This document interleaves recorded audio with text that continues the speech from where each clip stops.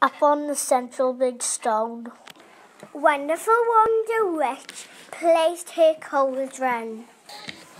They each added the ingredients.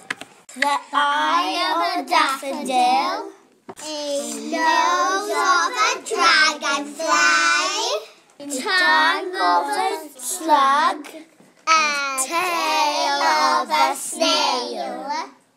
The last ingredient, the most important of all, the wing of a woodlouse, was added before the friends started to stir. While Wonderful Wonder Witch tried to despair.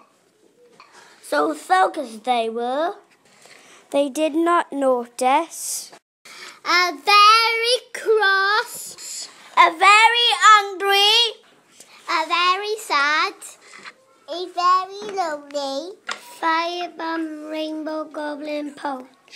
He could not believe he'd been left out. Again! Without a second thought, he cast some mini firebombs into the cauldron. BOOM! The potion exploded everywhere, covering everything, pushing everyone onto the forest floor. All the beautiful colours are gone. From Yum Yum to the wise old Robin. They each looked like a charcoal sketch. Now many of these characters could have carried on their lives in black and white. Apart from one who prided himself on being every colour of the rainbow.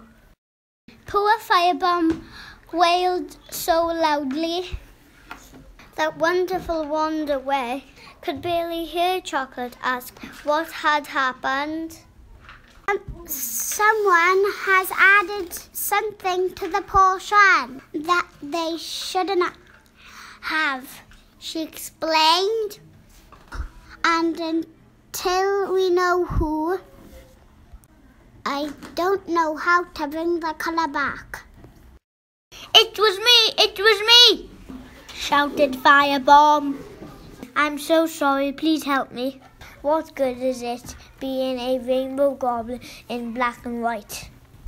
I need my colours back, please help. Luckily for Firebomb, they currently colours Rainbow Goblin. The folk of the Enchanted Wood were a forgiving bunch.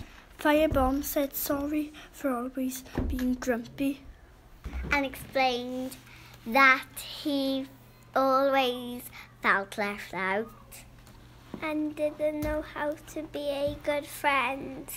Yum Yum said that being someone who always wants to play made someone a good friend.